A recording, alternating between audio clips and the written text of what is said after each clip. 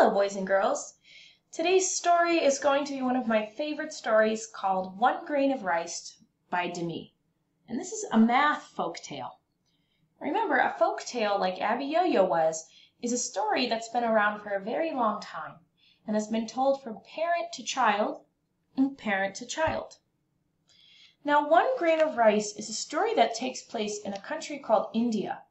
And in India, their lords or kings are called Rajas. So if you hear the word Raja, it means king.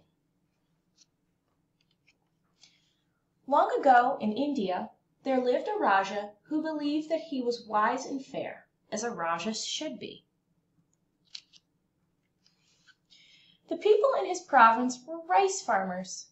The Raja decreed that everyone must give nearly all of their rice to him. "I will store the rice safely," the Raja promised the people, "so that in time of famine everyone will have rice to eat and no one will go hungry."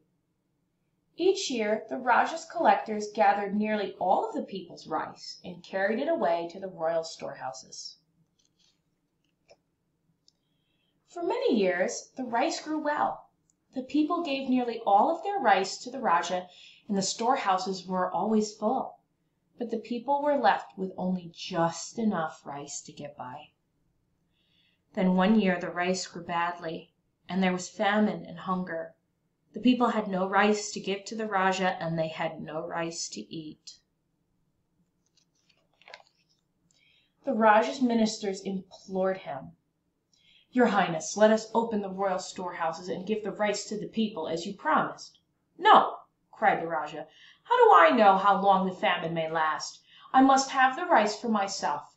Promise or no promise, a Raja must not go hungry." Time went on, and the people grew more and more hungry, but the Raja would not give out the rice. One day, the Raja ordered a feast for himself and his court, as it seemed to him a Raja should, now and then, even when there is a famine. A servant led an elephant from a royal storehouse to the palace, carrying 2 full baskets of rice. A village girl named Rani saw that a trickle of rice was falling out from one of the baskets. Quickly she jumped up and walked along beside the elephant, catching the falling rice in her skirt. She was clever, and she began to make a plan. At the palace, a guard cried, "Halt, thief! Where are you going with that rice?" "I am not a thief," Rani replied. "This rice fell from one of the baskets, and I am returning it now to the Raja." When the Raja heard about Rani's good deed, he asked his ministers to bring her before him.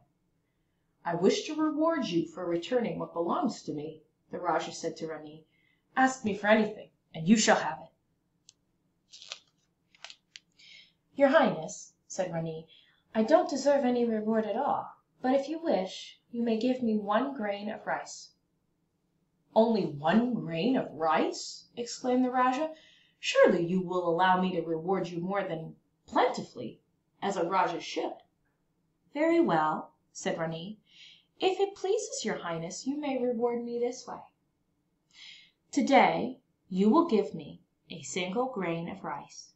Then every day for 30 days, you will give me double the rice you gave me the day before. Thus tomorrow you will give me 2 grains of rice, the next day 4 grains of rice, and so on for 30 days. "This seems still to be a modest reward," said the Raja, "but you shall have it." And Rani was presented with a single grain of rice. The next day Rani was presented with 2 grains of rice, and the following day Rani was presented with 4 grains of rice. On the 9th day Rani was presented with 256 grains of rice. She had received in all 511 grains of rice, only enough for a small handful. "This girl is honest, but not very clever," thought the Raja. "She would have gained more rice by keeping what fell into her skirt." On the 12th day Rani received 2,048 grains of rice, about 4 handfuls. On the 13th day, she received 4,096 grains of rice, enough to fill a bowl. On the 16th day, Rani was presented with a bag containing 32,786 grains of rice. Altogether, she had enough rice for 2 full bags. This doubling adds up to more rice than I expected, thought the Rajah, but surely her reward won't amount to much more. On the 20th day, Rani was presented with 16 more bags filled with rice. On the 21st day, she received 1,048,576 grains of rice, enough to fill a basket. On the 24th day, Rani was presented with 8,388,608 grains of rice, enough to fill 8 baskets, which were carried to her by 8 royal deer. On the 27th day, 32 Brahma bulls were needed to deliver 64 baskets of rice. The Rajah was deeply troubled. 1 grain of rice has grown very great indeed, he thought, but I shall fulfill the reward to the end, as a Rajah should. On the 29th day, Rani was presented with the contents of 2 royal storehouses.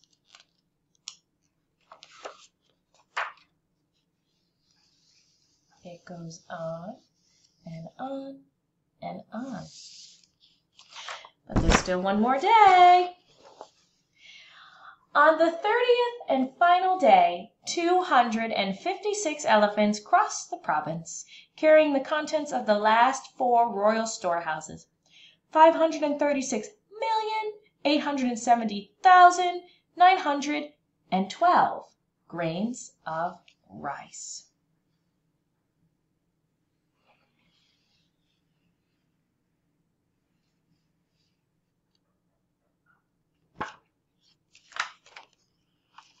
Look at all that rice. Altogether, Rani had received more than 1 billion grains of rice. The Rajah had no more rice to give. "And what will you do with this rice?" said the Rajah with a sigh, "now that I have none?" "I shall give it to all the hungry people," said Rani, "and I shall leave a basket of rice for you too, if you promise from now on to take only as much rice as you need."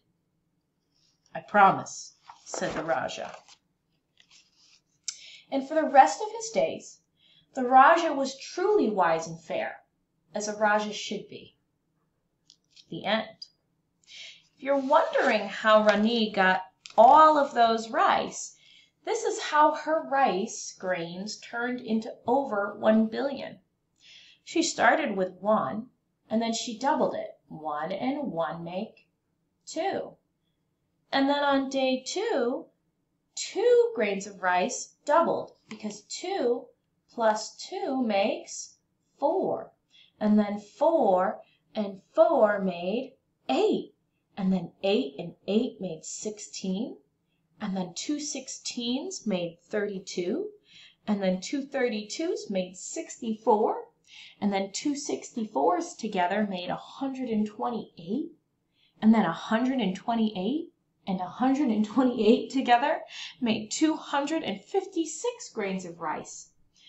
256 and 256 together made 512 grains of rice.